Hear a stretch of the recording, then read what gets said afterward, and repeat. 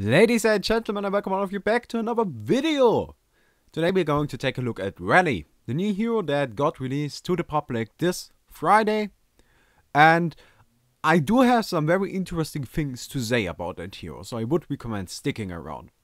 Now, let's start off with his abilities. His first ability, Compel, pushes himself or an ally into a certain direction. Now this ability is a little bit difficult to use because you first of all have to click on your hero and then have to drag into the direction you want to push the hero in.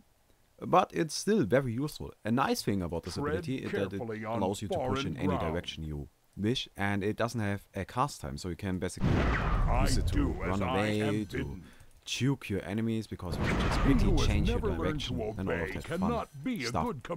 It basically works like an enhanced tablet of command, because not only can you choose the direction you wish to push your ally in, but you can also hit the enemy, and if you do, it deals damage and stuns them. But other than that, it's pretty much the same, except for the fact that it cannot be used on enemies. His second ability is a slow. Now, I personally don't think this is a very strong ability, simply because the slow doesn't last for a very long time. It's a very powerful slow. As you can see, it slows them pretty much down to 100. But it tapers off and it only lasts for 3 seconds. I really don't think that it's an amazing ability. Now, his third ability is a little bit strange. First of all, it increases your damage, which is only useful in certain situations. And that is very rarely, but we're gonna get into that later. The nice thing about an ability is that it reduces the armor of the enemy hero by 20 to 50%. 50% is very, very powerful. Now let me just show you the ultimate first. This is the ultimate. As you can see, it's a very, very small AoE, but it deals a huge chunk of damage. It's an incredible amount of physical damage in a small AoE in front of him. Now, just to show off his third ability, let's use the ultimate onto Blitz right here. So, that's without the passive. Let's skill the passive. Yeah, it almost dealt twice the damage. It's an amazing, amazing ability, but it's one of those you really don't see the impact of, because, well, it's passive, but it's still very, very, very powerful. First, I tried the skill build as Two suggested. Maxing Compel, 1 point into the slow, and getting the passive afterwards. That really didn't work out at all. Maxing Compel is the way to go, but the other two abilities really don't do anything at level 1, and need to get leveled past that. Depending on the situation, and on which role you want to play, I recommend maxing out one of those spells before getting the other. Rally is a very versatile hero that can fill in pretty much every role there is, except for carry. He's in many aspects very similar to Magnus or Hammerstorm. He can carry, but many heroes can do that better. The true strength of this hero is his ability to disrupt and initiate. Since Compel allows for 360-degree movement, it is very difficult for the enemy to initiate onto him or his allies. Added to his unpredictability comes the power of his ultimate, the power to instantly punish any mistakes. If played as a farming hero in a dual lane, or as support, I would recommend getting the Roar. Auto attacks are going to be one of your main sources of damage, and the slow will help you get more hits in. If you are solo 1v1 or suicide, I recommend getting the passive early on. In both cases, you are going to rely on burst as your primary source of damage. Additionally, the bonus damage will help your harassment immensely. During ganks, your best course of action is pretty simple. Compel yourself onto the enemy and crush him with your ultimate. The ultimate doesn't have a long cooldown and is very situational. You should use it whenever possible. Your role during team fights depends on which role you're playing and your item build. So let's go into your item build first. An item I heavily recommend getting on this hero is Portal Key. Portal Key works great. You blink in, use your Compel for a nice stun. Basically the same as with Magnus. Again, this hero is very similar to that hero. Additionally, I also recommend getting either Ghost Marchers or Striders. If you are farming, get Ghost Marchers. You really need the additional movement speed. That's very helpful. If you are supporting, get the Striders. Again, movement speed is very helpful. Another item that's very, very useful and kind of ironic would be the tablet of command. I'm not kidding. It's very, very helpful. And it's overall just a great item. And now, coupled with your compel, you kind of got two. So that's great. You can leap yourself forward a huge distance. If you can't afford a portal key while playing support, get a tablet. Of course, there are the obvious items such as Helm of the Black Legion, the Shaman's Headrest, Demonic, Shield Breaker. Though I really wouldn't recommend getting any of those. Maybe the Helm of the Black Legion, I can agree with that. But I wouldn't build a full Shaman's Headrest. I would stop at the Mystic Vestments and get more utility items. Utility is really the name of the game with this hero, and it's what he is made for, and it's what he is good at. Instead of talking about what to do during a team fight, let me show you.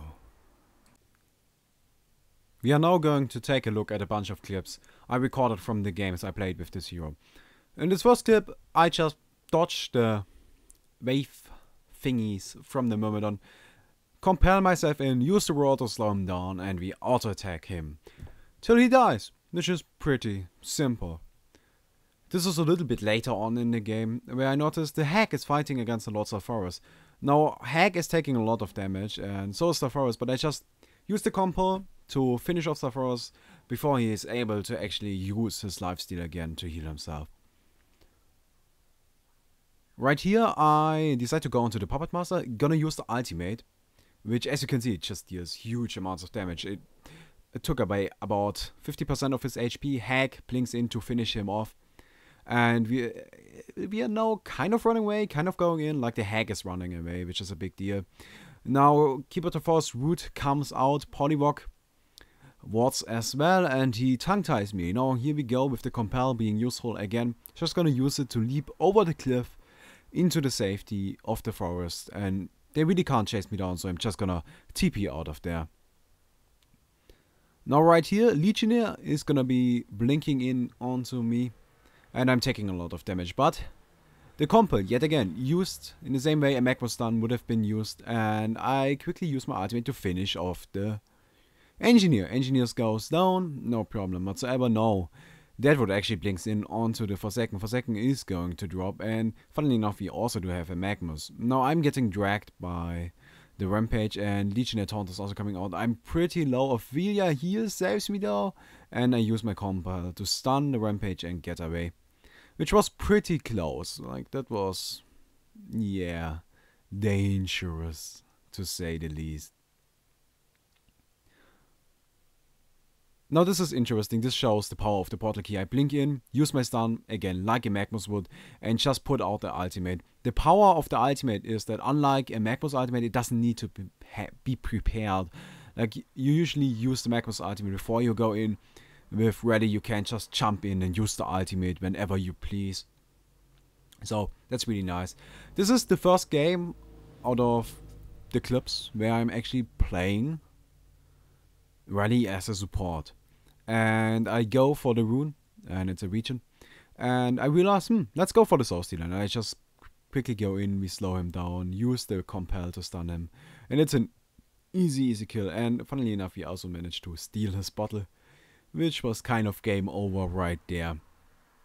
So, yeah. And this is another clip with the Soul Stealer, but this is just to show the huge range of the compel. Compel is amazing. It got a 600 range at level 1. Additional with the 600 cast range, that's an overall range of 1200 if you use it on an ally. That's just crazy. It can also be used defensively, as seen right here. I just pull the Sulfuras out of the Succubus ultimate. And yeah, now here I go in and stun 3 heroes, use my ultimate onto 2 of them, and just take a look at that damage. Forsaken Archer goes down, so is Glacius also dead, and Hag will get away, but we still managed to get a few kills right there. Now this is a bigger team fight. We start off with the Devourer Hook. He starts eating the Wretched Hag, and Wretched Hag is going to drop instantly. Dark Lady ultimate restricts our vision. Pandemonium jumps in. I really can't see a whole lot. I now push my ally to the Pandemonium. Pandemonium gets stunned. Sadly, the Onifura doesn't attack him, so he survives, but use the tablet to get over the ledge, and I think I pushed the Mage Bane to the Glacius, and Glacius is going to go down. So the Compel, again, it's amazing, the range is crazy, and it's just very, very useful. It's just an amazing ability. I can't stop saying that. Now, of course, this hero does have disadvantages as well. He's just overall a little bit more risky than Magmus, because Magmus is a lot harder to kill, but other than that, he's pretty much the same hero. Right here, I use my tablet to tablet the Devourer, and I then push the Amun-Ra onto the Dark Lady, getting an easy kill. I then stay in the back, because I really don't want to risk dying. Again, it's far, far easier to die with this hero if you play him as a support than dying with a Magmus, because Magmus got invisibility on all of that fun stuff.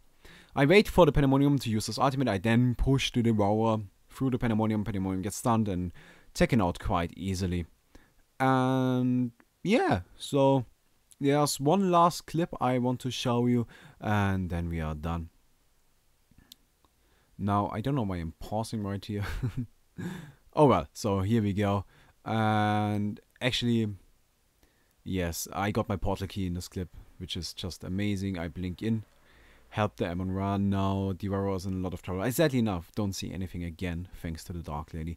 But now that I do, I push the Devourer out of her reach, run in, compel, blink myself out of there, because that's really risky, just being in the midst of the fight. Again, I built a tablet of command and the portal key. I really don't have a lot of HP. Right here, I push the Mage Bane. I think, no, this is what I'm talking about with the 360-degree movement. Just, they can't do anything. I run in and I tablet myself back. Heck, didn't expect that. And she just gets taken out. So I hope you enjoyed this video. If you did, please leave a like, and